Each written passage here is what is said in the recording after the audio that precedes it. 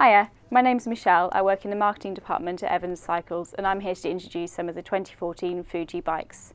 Fuji were founded in 1899 and 115 years later they're one of the oldest surviving bike brands. Much of their success is a result of their advanced research and design, working closely with elite athletes to develop world-class products. Fuji were the proud sponsor of the first US women's road racing team, Fuji Sun Tour, in the 70s, and their strong commitment to women's cycling has continued to thrive.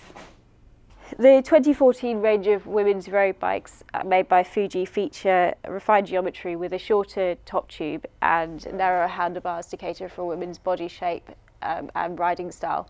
I always find if I ride a men's bike, it can feel fantastic, but sometimes the handlebars are a little bit wide, so a bike designed specifically for a woman might be a bit more comfortable for you.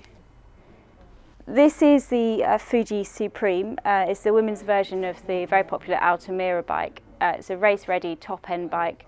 It's got a carbon frame. It uses Fuji's I-beam rib technology, which means there's an extra piece that runs through here on both the down tube and on the forks, which increases stiffness and handling. The Fuji Finest frame is a really fantastic entry-level road bike for someone getting their first proper road bike. Be fantastic for training and maybe some early races as well. It's got a lightweight aluminium frame and also a carbon fork, so you'd really notice those extra lightweight features if you're moving from a hybrid bike or another type of bike.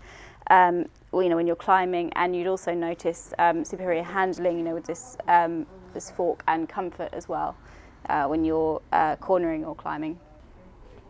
There are three models in the range: the entry-level 1.5 for £550, the 1.3 at £650, and the top spec 1.1, which is £770.